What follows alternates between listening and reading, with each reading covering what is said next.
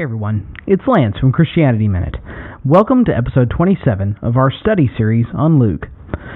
Well, temptation affects us all. Even Jesus was affected.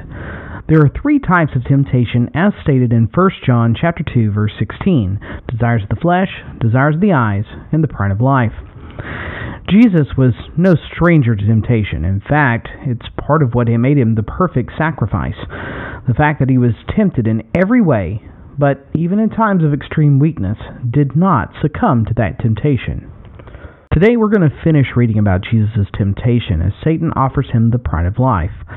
Let's read Luke chapter 4, verses 9 through 3. It reads, "And he took him to Jerusalem and set him on the pinnacle of the temple, and said to him, If you are the Son of God, throw yourself down from here, for it is written, He will command the angels concerning you to guard you, and on their hands they will bear you up, lest you strike a foot against a stone. And Jesus answered him, It is said, You shall not put the Lord your God to the test.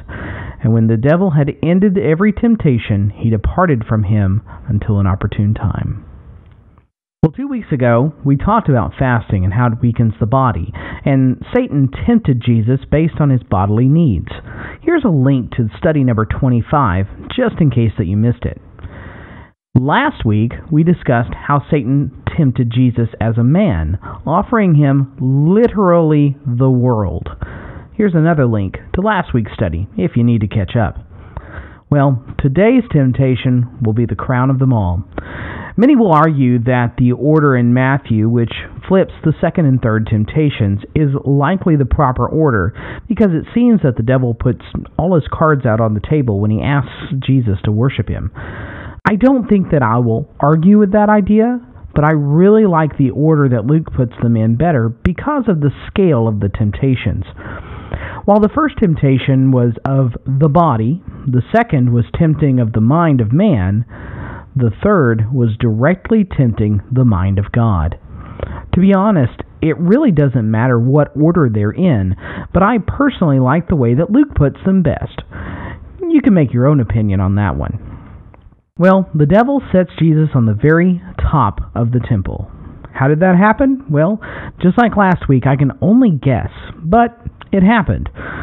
Whether they were seen up there, the temple was a busy place after all, has never been recorded as far as I've studied.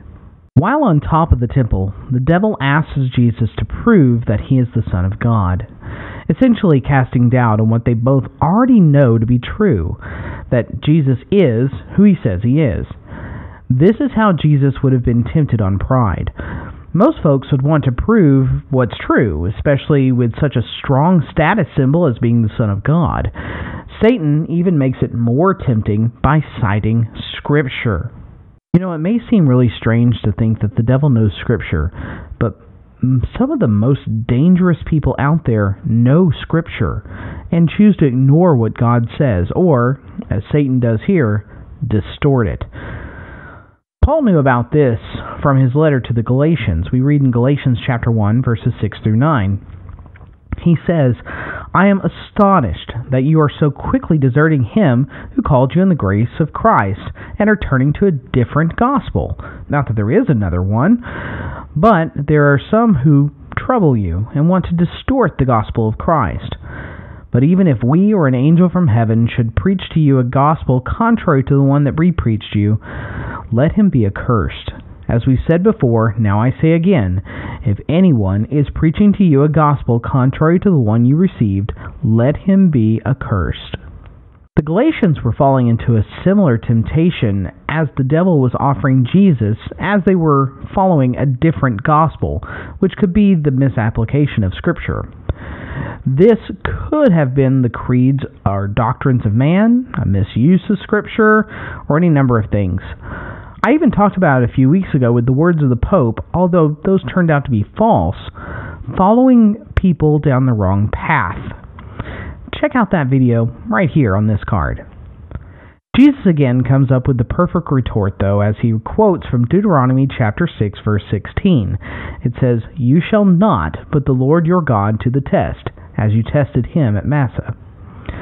Now, this reference from Massah is from Exodus chapter 17 and verse 7.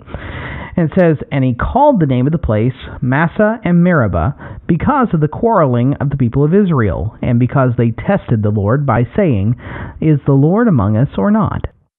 The Israelites were complaining and grumbling that they had just been led out of Egypt to die, despite the fact that God was taking actually pretty good care of them.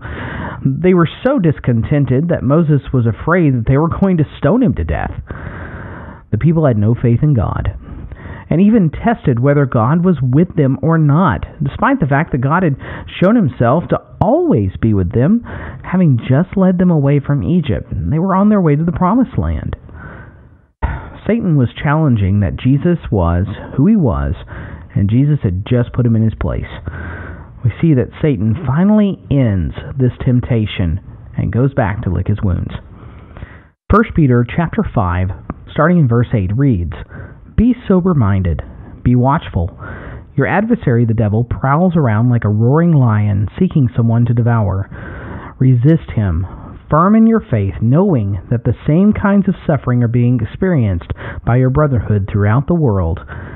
And after you have suffered a little while, the God of all grace, who has called you to his eternal glory in Christ, will himself restore, confirm, strengthen, and establish you."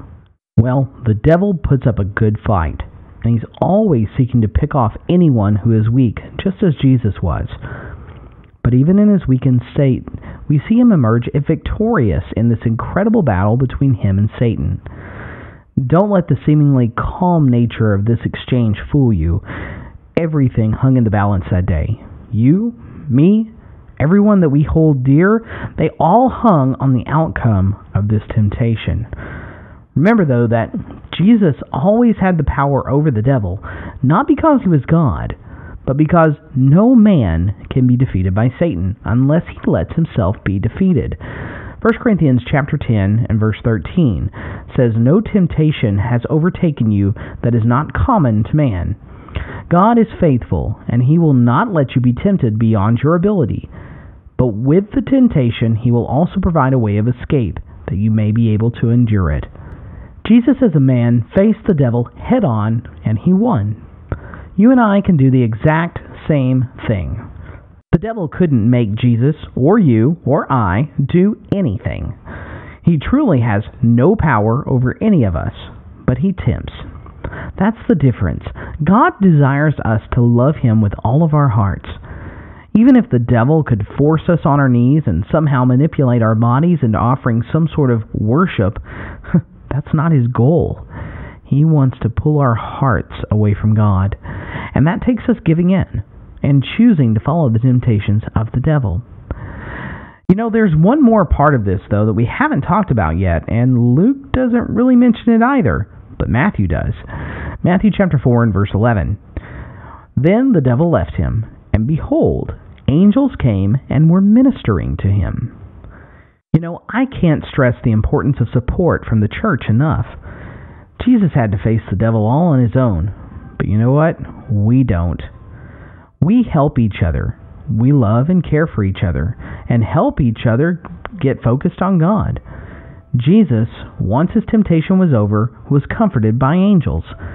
Did they feed him? Did they strengthen him? Did they let him cry? I don't know.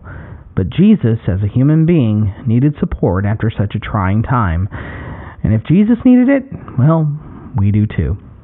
Never be afraid to tell evil no. Satan will always flee from you because the only power he has is what you give him. And you can always get help from each and every one of your brethren in Christ to help in resisting him. That's been your Christianity Minute for this week. Thanks for watching. Remember, if you like this video, hit that like button and consider subscribing and sharing with your friends. I work very hard to make sure that all things said are scripturally accurate. If you have any questions or comments, please leave them in that comment section below, and I'll see you next time right here on Christianity Minute.